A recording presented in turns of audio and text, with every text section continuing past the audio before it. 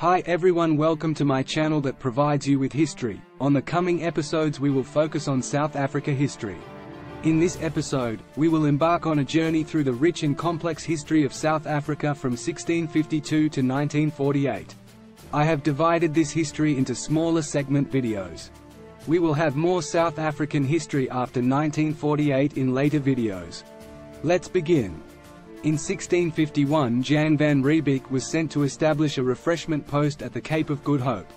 On 6 April 1652, Van Riebeeck landed at the Cape with 3 ships, Raya, Dromedaris, Goede Hoop, accompanied by 82 men and 8 women. This group of Dutch settlers, led by Jan van Riebeeck, arrives at the Cape of Good Hope. They establish a supply station for ships traveling between Europe and the East Indies, present-day Indonesia and other regions, marking the beginning of European colonization in the region. With the arrival of the Dutch, the indigenous populations of South Africa experienced significant changes to their way of life. The question is, who sent them? They were sent to South Africa by the Dutch East India Company, Verenigde Oost-Indische Compagnie or VOC, in 1652. The VOC was a trading company established by the Dutch Republic in the 17th century to conduct trade in the East Indies, present-day Indonesia, and other regions. Did a company shape the history of South Africa as we know it up to this day? The first European settlement in southern Africa was established by the Dutch East India Company in Table Bay, Cape Town, in 1652. Created to supply passing ships with fresh produce, the colony grew rapidly as Dutch farmers settled to grow crops. Shortly after the establishment of the colony, slaves were imported from East Africa, Madagascar and the East Indies. From the 1770s, colonists came into contact and inevitable conflict with Bantu-speaking chiefdoms some 800 kilometers east of Cape Town. A century of intermittent warfare ensued, during which the colonists gained ascendancy over the Xhosa-speaking chiefdoms. Then Great Britain went to war with France in 1793. Both countries tried to capture the Cape so as to control the important sea route to the east. The British occupied the Cape in 1795, ending the Dutch East India Company's role in the region. The British occupied the Cape as a strategic base against the French, controlling the sea route to the east.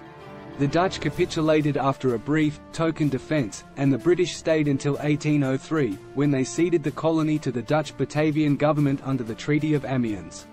In 1806 a short battle was fought at Muizenberg, and skirmishing between British and Dutch forces continued until September, when a larger military force landed. With Cape Town under threat, Dutch governor, Abraham Josias Sluisken, surrendered the colony. Then Britain reoccupied the Cape. As the colony prospered, the political rights of the various races were guaranteed, with slavery being abolished in 1838. The first British settlers, known as the 1820 settlers, arrived in Algoa Bay, now Nelson Mandela Bay, on board 21 ships, the first being Chapman. They numbered about 4,500 and included artisans, tradesmen, religious leaders, merchants, teachers, bookbinders, blacksmiths, discharged sailors and soldiers, professional men and farmers. Then came the conflict. The British Empire gained control over the Cape Colony, leading to tensions between the British and Dutch settlers, known as the Boers. The British influence expanded in the region, leading to the Great Trek, a movement of Boer settlers who migrated inland to escape British rule. This migration had lasting effects on the demographics and politics of South Africa. Throughout the 1800s, the boundaries of European influence spread eastwards. From the port of Durban, natal settlers pushed northwards, further and further into the land of the Zulu. From the mid-1800s, the Voortrekkers coalesced in 2 landlocked white-ruled republics, the South African Republic, Transvaal, and the Orange Free State. In the 1820s, the celebrated Zulu leader, Shaka, established sway over a vast area of Southeast Africa. As splinter Zulu groups conquered and absorbed communities in their path, the region experienced a fundamental disruption.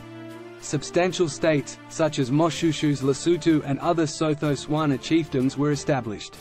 During the late 19th century, conflicts between European powers and local African kingdoms shaped the region.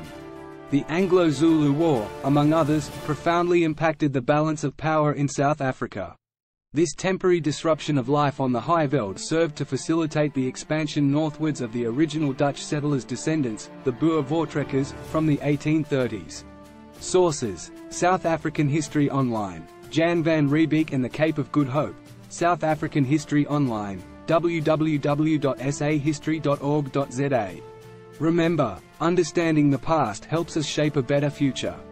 If you liked the content, consider subscribing, like and comment for more South African history videos. And